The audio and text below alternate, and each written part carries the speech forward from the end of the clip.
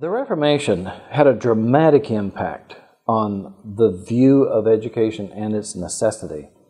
The whole theology of the Reformation made education important. Now we need to draw a contrast because the medieval Catholic Church did not really value education for the common person. Education was primarily for those preparing for the priesthood or some place in the church. So certainly girls were rarely educated unless they were in a wealthy family or royalty. Now the Reformation comes along and they say, this is the Word of God. This is precious. And every person needs to be able to access this book.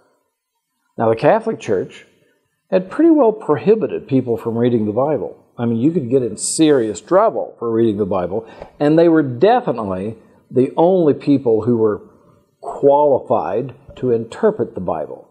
So reading the Bible, it was at best a non-essential, at worst illegal, could get you in serious trouble. The Reformation was just the opposite. It was saying, this book is so precious. It's God's Word to us. And every person needs to be able to read it. So to read it, you need to be taught to read. And since every person needs access to it, then we need to teach both boys and girls. And so one of the big pieces of the Reformation was promoting universal, compulsory education for boys and for girls. A few weeks ago, I was lecturing in Ukraine at several universities. I was lecturing on global trends in higher education. And in each one, I would say, I'm going to take a silly quiz here. I want to ask you a question. I said, how many of you attended primary school? And they all raised their hand. I said, it's silly, isn't it? Because I know you would not be here if you had not gone to primary school. Because everybody goes to primary school.